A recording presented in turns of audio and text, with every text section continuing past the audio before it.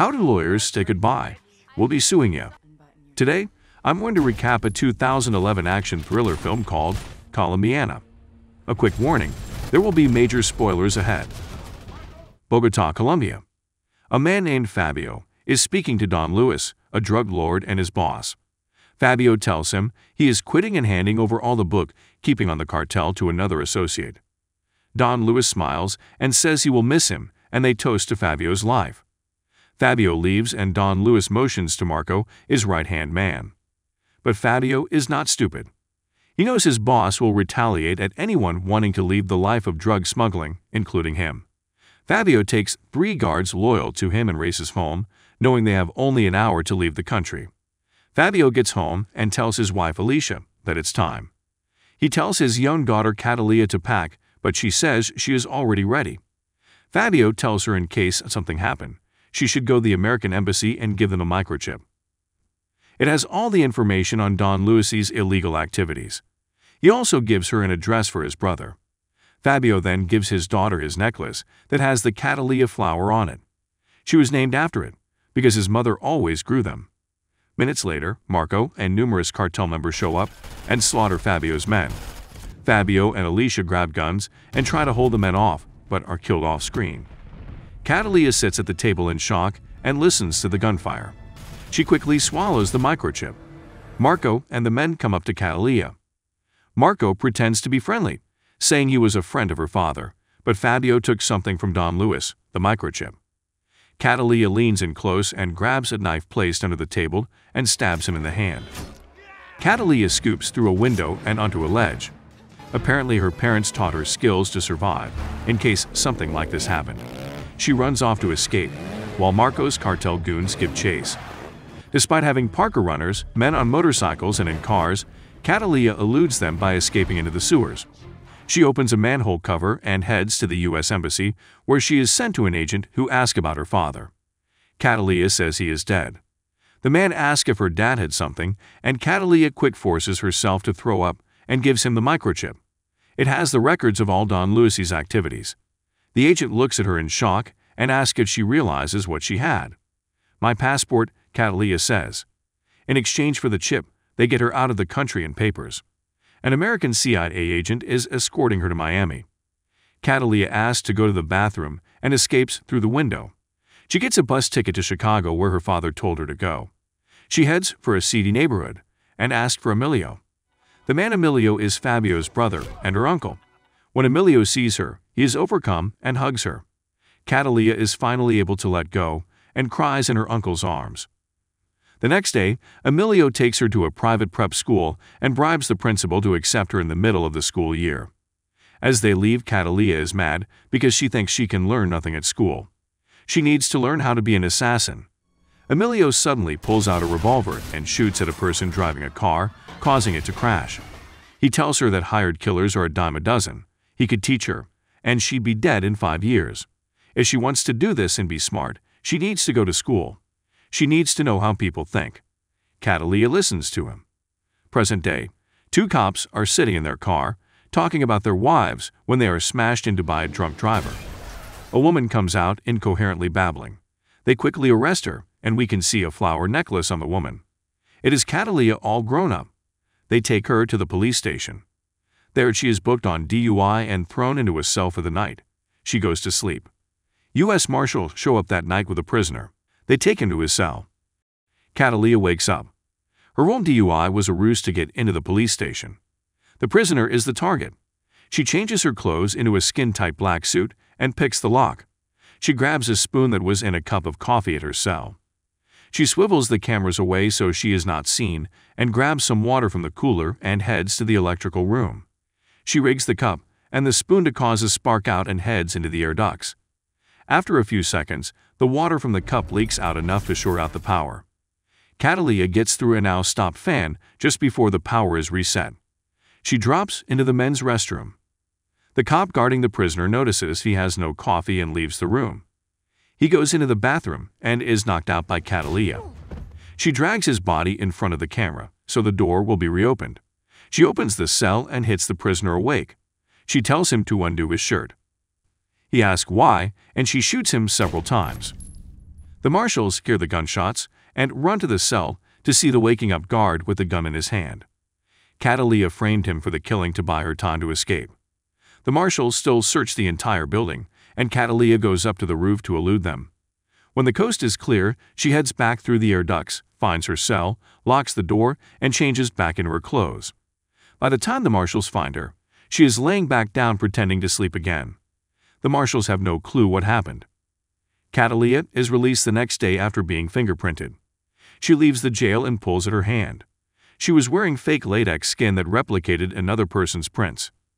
Catalina goes home and dances to some music. She gets a shower and washes herself for a long time. Catalina heads to the apartment of Danny, a painter and her quasi-boyfriend. Danny knows little about her and only knows her as Jennifer. Danny and Catalina have sex, and she leaves the next morning without saying goodbye. It is clear she is afraid to show who she really is to him. FBI Special Agent Ross comes to the jail and realizes the victim is the latest of a string of murders they have been tracking for the past 4 years, 22 in all. They call the perp the Tag Killer due to the markings the killer leaves on the chest. We see it is the Catalina flower. CIA agent Richard travels to New Orleans to a heavily guarded villa. It is the home of Don Lewis, who was not persecuted for his crimes. Richard shows him the hit from the jail cells, but Lewis denies he had anything to do with it. Richard tells him that the CIA was very nice with him. He got witness protection and got to continue to run his cocaine smuggling business in exchange for information. But Richard tells him he knows that something is up, and Lewis knows what it is. After Richard leaves, Lewis tells Marco to handle the situation.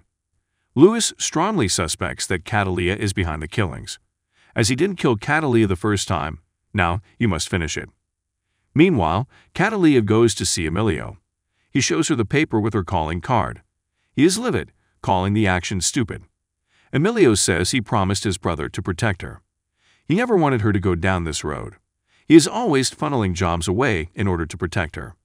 Catalina, defiant, says she chose this path herself and she will not stop until Lewis is dead. Emilio sighs and hands her the next job. A hedge manager created a Ponzi scheme and stole billions and fled the country.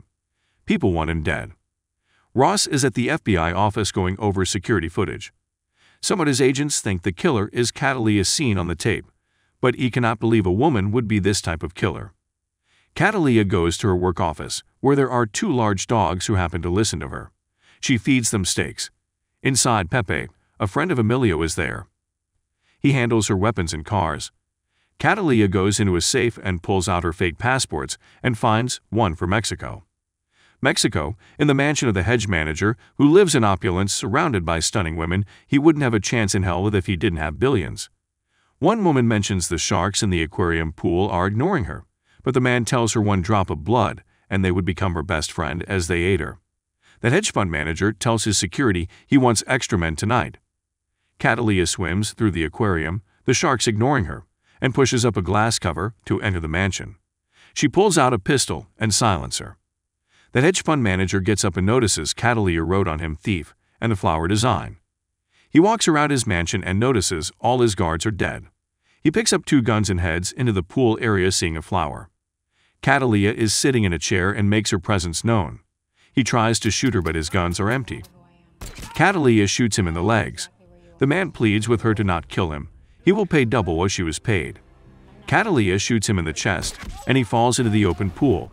The blood flows and his sharks eke him alive in seconds.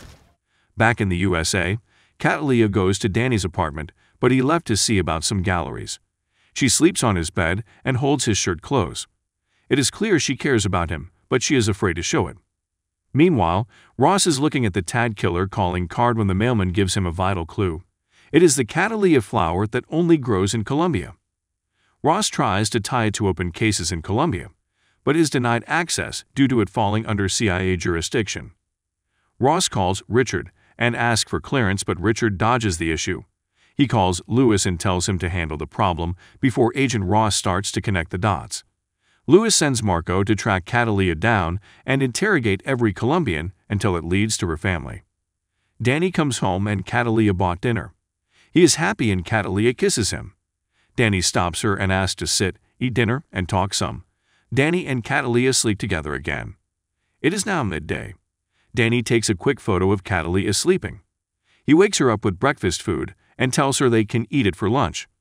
Catalina freaks out and says she did too much and she has to leave. Danny is flustered, wondering what the hell he did wrong. Catalina meets with Emilio. He is livid, having seen the paper. Catalina has not stopped with her calling card. People are looking for them, showing that 8 people were gunned down in a bar, one being a friend of Emilio. Catalina refuses to quit, but Emilio says it is not just about her. It is about the family she has left.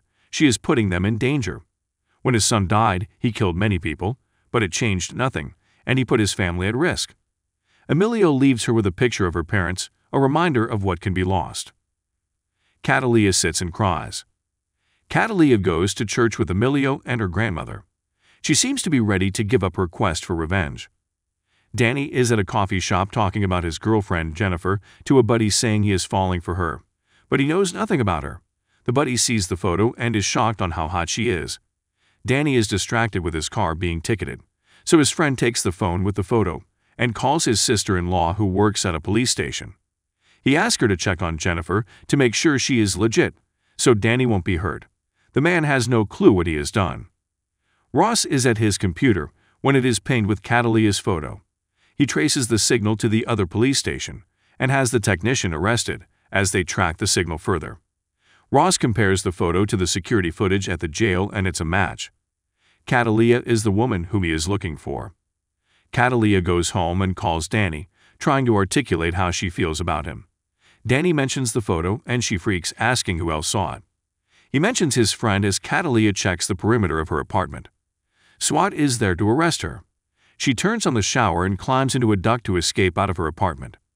She runs through several apartments and enters one. The tenant tries to make a fuss, so she knocks him out. She recovers a harness and a sniper rifle in the man's bathroom. She previously planted it there. She plants explosives on the wall as Ross and his agents blow the door to her apartment. She uses the harness to slide down the pipes down to the garage. She shoots out the cameras and is able to slide into another air duct before SWAT finds her. She ends up in the subway and she sneaks away. Catalina heads to Emilio's but finds the place ransacked. Pepe is on the floor dead. She finds her grandmother dead in the kitchen, making her break down. She looks for Emilio and finds him tied a chair dead. It was clear he was tortured. Catalina tells him she's sorry and screams in a combination of sadness and anger. Ross comes home and Catalina is there waiting with a gun. She motions for him to sit. She reveals that she has rigged his chair with a pressure-sensitive explosive, so he shouldn't try anything funny. The Catalina flower tag was assigned to call out Don Lewis, but it took till now to get his attention. Now, he took the last part of her. Catalina tells Ross he better get the information about Don Lewis from the CIA, or she will kill a family member once a week until he is as hollow as she felt all those years ago. She promises his bomb will be deactivated as soon as she is gone, which it is. Ross goes to Richard and tells him the situation. Richard will not give up the info. Ross gets a call. It's Catalina who tells him either Richard gives her the address or he will die. Richard scoffed since his windows are reinforced glass. Catalina shoots off a round with her sniper rifle, breaking through the glass. Richard gives him the address. Ross asked about his family but Catalina hangs up, but she had no intention of harming them anyway. Catalina goes to Pepe's garage. She grabs some guns. She sees the 2 dogs and looks at them. She grabs the armored truck and drives off to Don Lewis's location. At Don Lewis's mansion, Marco is directing the men what they face with Catalina. She is not to be taken lightly. Lewis hears something. It is a rocket that is coming their way. Lewis barely gets out of the way as it blows up the room. Marco pulls him up and they try to get him out of there. 4 of the men get into a car in order to start a convoy. Catalina busts through with her truck, crushing the car. She gets out and peppers the car with bullets, killing the men. In the climatic shootout, bit by bit, she kills off Lewis and Marco's men. Marco places Lewis in a safe room while he tries to kill Catalina. After a few brief shootouts, it is just Marco with one other man. Catalina kills the man, then faces Marco with her gun. They begin to fight hand-to-hand, alternately disarming each other with Catalina's handgun. Catalina turns to using a towel to try and choke him. After a while, Marco grabs the gun and goes to fire, but Catalina ejects the clip and rips the slide off the gun and stabs him in the neck, killing him. Lewis, realizing all his men are dead but Catalina doesn't know where he is, leaves the panic room and takes one of his vans. He runs into a dead end due to a garbage truck. He receives a call from Marco's cell. It is Catalina. Lewis tells her that she will never kill him. She never had him.